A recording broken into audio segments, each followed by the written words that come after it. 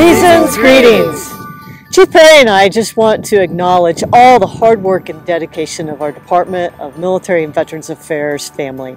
That includes our Colorado National Guard, our Division of Veterans Affairs, and our Civil Air Patrol.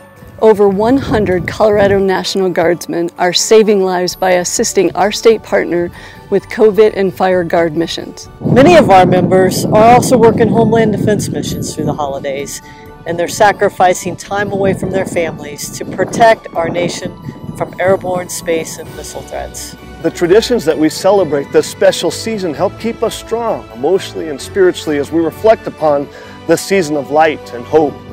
The Chaplain Corps is so honored to walk with each of you and your families during this special season as we look with expectancy to the opportunities and challenges of 2022. Our Civil Air Patrol members are volunteering to conduct a record number of flights and emergency ground rescue missions.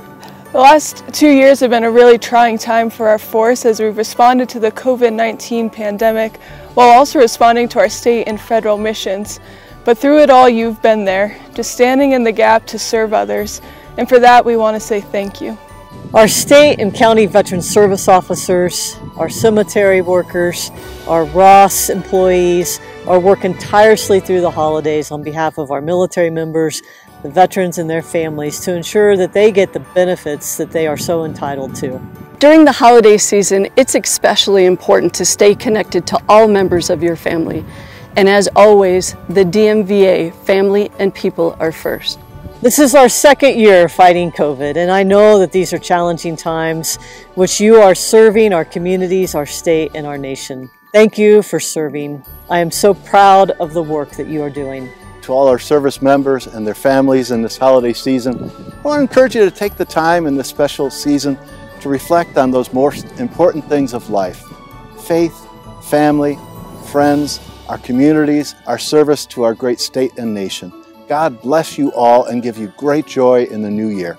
For those of you who are deployed overseas and the family members who's supporting them, I know that these are challenging times. I wish you the very best for the holiday season and know that you are in our thoughts. Happy holidays to you as well. So whatever your tradition is, if it's Christmas, Hanukkah, Kwanzaa, may your holiday be meaningful and for all. May this be a season of joy, of happiness, of light, and really, may we have peace on earth. Happy holidays!